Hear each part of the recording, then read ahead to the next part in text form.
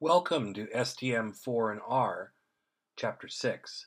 We're starting to think now about bivariate models for quantitative variables.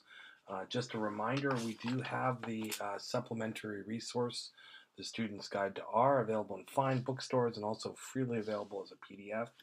The relevant chapter here you want to be looking at is two quantitative variables, Chapter 5. So scatterplots, association, and correlation, we're actually going to be reviewing and using all the sections in here, including the optional 6.4 straightening scatterplots, the idea of transformations as a way of cleaning things up. Start with a model for the mean error as a function of time for Atlantic hurricanes, and kind of think about this idea of a time plot here. And then more generally, the idea of scatterplots. This is something you've seen before in your high school work or other places. But we want to be thinking about characterizing the direction, the form, and the strength of relationships as a way of thinking about these. So there's some nice examples here. You want to kind of work through those. As always, these other ones here with the answers to those questions are really valuable setup. Thinking about how we're actually going to be using notation for this, the response variable, or y, the explanatory variable is x, will be the typical ways I'll think about it. I would discourage you from using the independent and dependent variable approach, partly because those words are so used in so many other ways. Correlation, again, common term. You want to really be thinking very carefully about the meaning of that and how things are organized. I would definitely encourage you to work through and to kind of think through figure 6.4. This is a great way of thinking about the definition and how it relates to what we saw in the previous chapter in terms of these z-scores. So that's a very valuable, very useful example. There is this listing here, finding stuff by hand. That's what your parents would have done. For the most part, we're not going to be doing that. We're going to let R calculate things for us. We need to start thinking about assumptions and conditions for correlation. And here we have the quantitative variable, straight enough condition, and the no outliers condition. We'll talk more about those in class.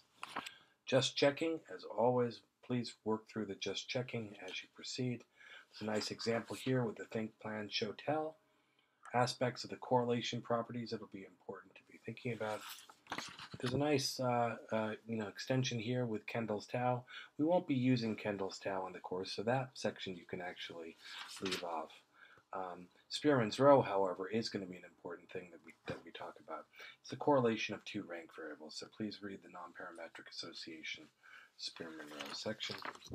You've heard always the idea that correlation is not equal to causation. We're going to move beyond that in the course, but it's important to be thinking about this. We'll talk more about lurking variables and confounding variables in the later parts of the course. Correlation tables are a nice way of describing bivariate relationships. So the example here can be very helpful. And then the section closes with the idea of straightening scatterplots and ways that correlation can be used for nonlinear relationships as well, and introducing this idea of the ladder of powers. So we're going to have a homework problem on this, so I would encourage you to kind of take a good look. There's some ways, kind of approaches to think about different transformations and an example. As always, what can go wrong, what happens to good people who do kind of things that they need to think a little bit more about perhaps, closes the chapter along with the learning objectives. It's very straightforward to be integrating these approaches in R. So chapter 6 of the SDM4 and R brings in that hurricane tracking data. Here we're going to be using the XY plot function as a way of generating the scatter plot. And then we can go ahead and do some other things with another scatter plot. The correlation function, COR, allows us to calculate the correlation. If we want to calculate something else like Kendall's tau or Spearman's rho, we can just go ahead and add those options here. Straightening scatterplots, as I said, there'll be an example of this.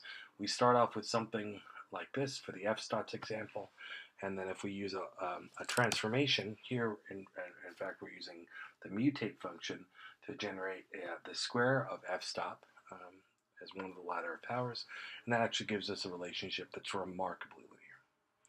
Once again, I've tried to give you an overview of the reading and other supplementary materials for Chapter 6.